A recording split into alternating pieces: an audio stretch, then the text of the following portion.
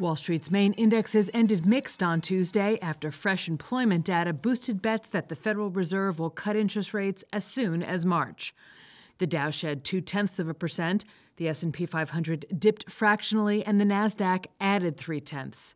The Labor Department's JOLTS report showed job openings dropped in October to the lowest level since early 2021.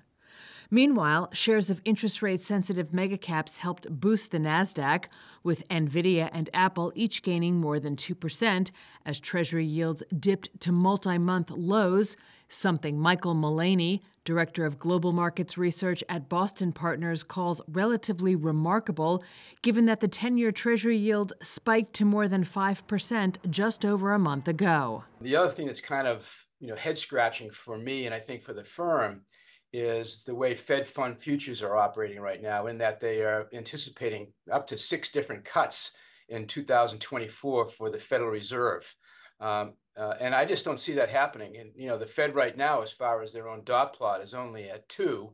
It'll be interesting to see this on the 13th of December when the Fed has their FOMC meeting, if they throw some cold water on these expectations in the Fed futures market. On Friday, the non-farm payrolls report for November may offer greater clarity on the Fed's monetary policy path. In other company news, shares of Take-Two Interactive Software dipped 0.5% after a trailer of the latest installment of its best-selling Grand Theft Auto video game franchise was released.